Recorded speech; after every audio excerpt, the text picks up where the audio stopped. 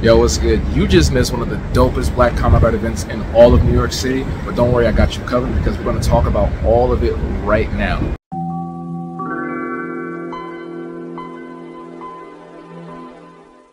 This video is brought to you by my patrons over on patreon.com/habtunes. My ex-wife told me that I need to start doing vlogs more often, especially outdoors, so here we are. So forgive me for the unkempt nature of it. If the sounds are a little off, if the audio is off, or the visuals, I'm just learning this as I go. I'm trying my best, so thank you for watching this. I do appreciate it. You already know the vibes. It's your guy all the way from Bed-Stuy, Habo, and we're going to talk about the amazing experience I had at the Black Comic Book Festival at the Schomburg in Harlem here in New York City. I'm not typically a convention or Comic-Con kind of guy. I typically lean towards, you know, art exhibitions, galleries, and museum spaces. But when you combine New York culture and all the amazing black talent that we have in the comic industry, then there's no way I could refuse. And plus, this was a great opportunity to catch up with a lot of old friends and colleagues that I haven't seen in like 4 years. In case you didn't know, we are incredibly blessed here in New York to have so many great institutions to go to, whether it is libraries, museums, galleries, and any other venues for just, you know, fun and recreation. And the Schomburg Center is no different. It's a beautiful space in Harlem, and I've seen probably some of the best exhibitions pertaining to black art and black entertainment there than anywhere else. So the Black Comic Book Festival, I'm going to read a little blurb here. This year actually marked the 11th year, bringing together animators, blurs, bloggers, cosplay lovers, fans, families, illustrators, independent publishers, and writers to celebrate black comic books and graphic novels, and provides a platform to get the works directly to readers.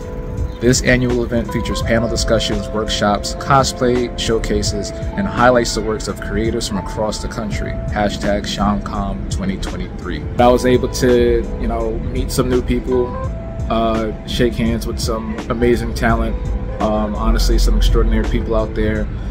And it was just something about being around people who look and talk like you that's very comforting and revitalizing in a sense. Because to be perfectly honest with y'all, I'm gonna keep it a buck with you, I haven't been going out that much other than going to do my workshops and teach my classes.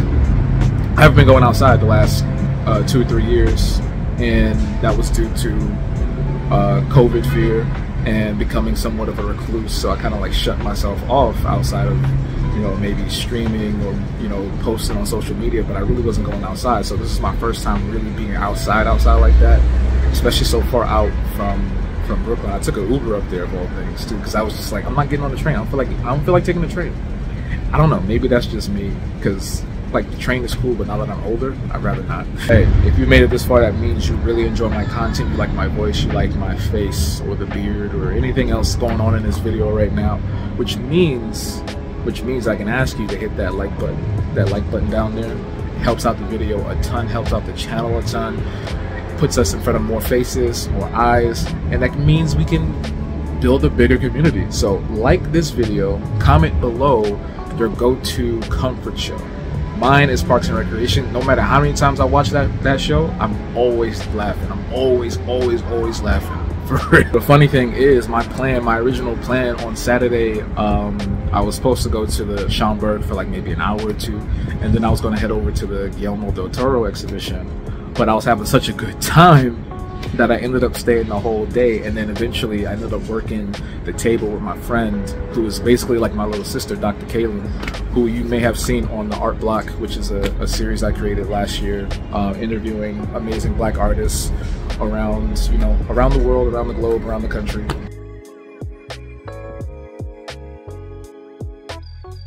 And it's been a minute, like it's actually been a minute since they did this because of, you know, obviously COVID. The last 3 years they didn't really have a festival, they didn't have a convention. So this was the first in-person thing in the last 3 years. So you already know it was just packed to the rafters like all day.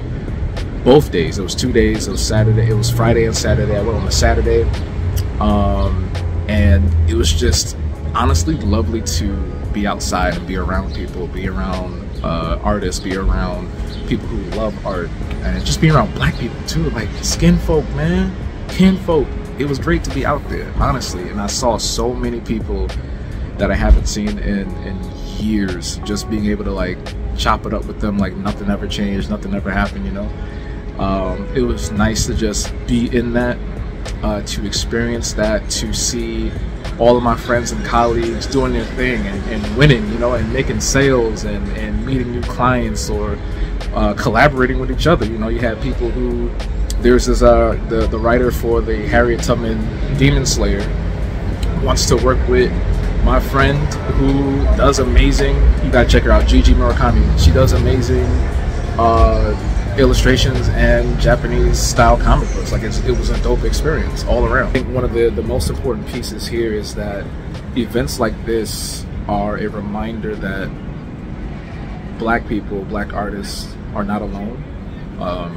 I think it's hard to, or I think it's easy to forget that black people are everywhere. We are ubiquitous, right?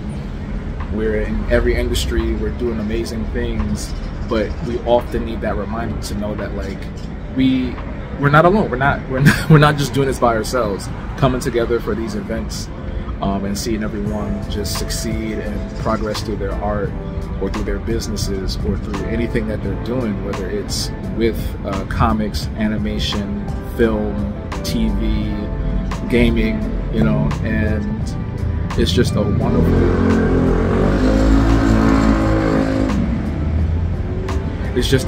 thing to experience. I'm gonna keep it real with y'all again though. Even though it was a beautiful space, beautiful time, there were a few things where it was just like, it could be just a me thing, like my own personal icks, but I just feel like if there is an event being hosted for the sanctity of everyone's comfort and their noses, I think there should be a policy where people are required to wear some sort of deodorant, whether it's a natural or aluminum filled or whatever the case may be, because there were some cats out there humming, bro, I ain't gonna lie.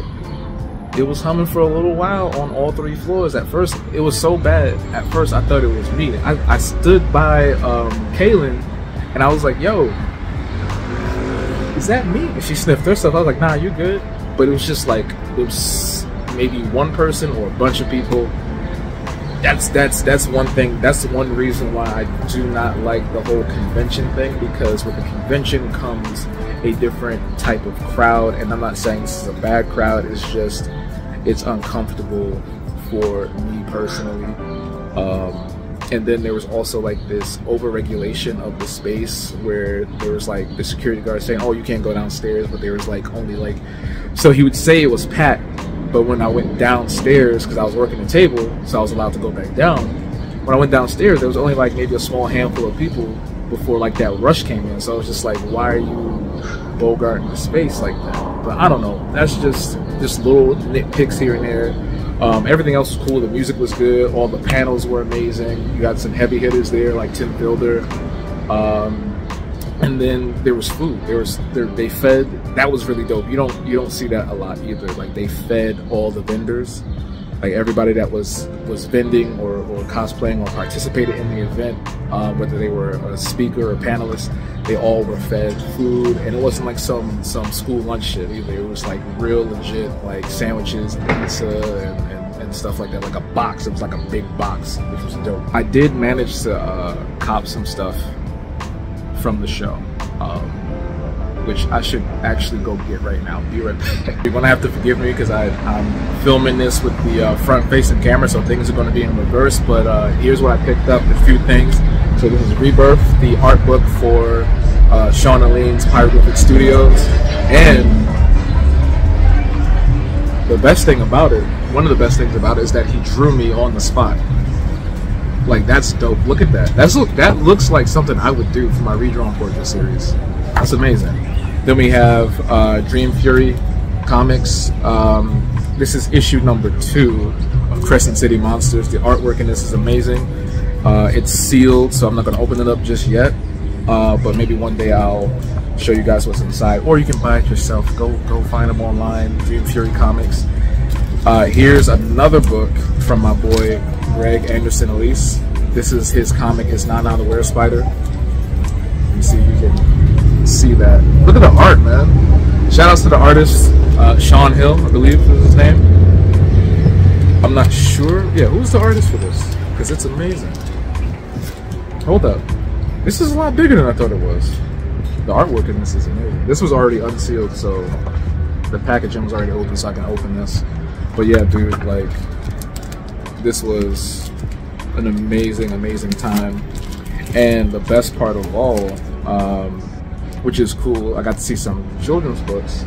This is from Cesare Murphy, who you may know from Virtuous Con. So she is an amazing, amazing writer. She does a lot of sci-fi, but she also writes children's books.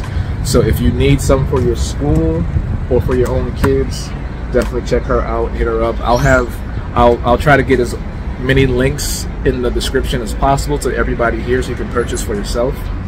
But definitely check all these amazing Black creators out, for real, for real. I think this needs to be stated immediately because I don't think she gets the credit that she deserves.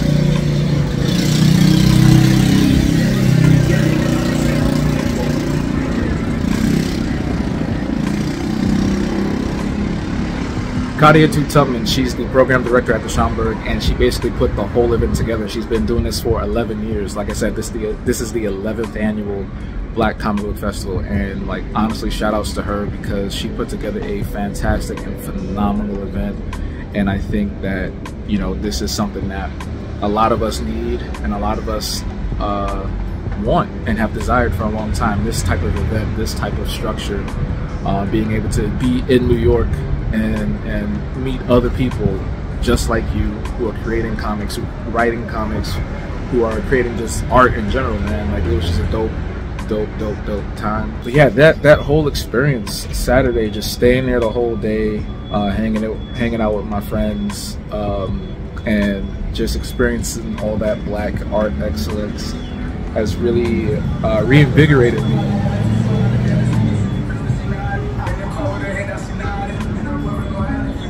It's really reinvigorated me to get going on a lot of ideas I've been sitting on for years, and some things that I've tried before but have failed at them. But yo, it's gonna be crazy. It's gonna be a good year. And my goal next year, I want to be on one of those panels. So I'm definitely gonna work on that. You may see me there. You may see me at the Schomburg next year speaking on the panel. So I'll let you know if it happens. Yeah, so that's gonna do it for this video. I do like filming outside. I don't know how the audio is gonna turn out. I'm gonna try to, like, you know, tweak it a little bit if I can.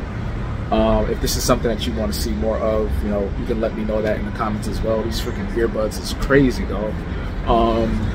I'll have an illustration up by the time this video is out, so you should definitely be looking at that as well. You know the vibe, you know the drill. Links in the description below. Blah blah blah, you know. But until the next video, until next time, stay rad, stay dope, stay gold. We out.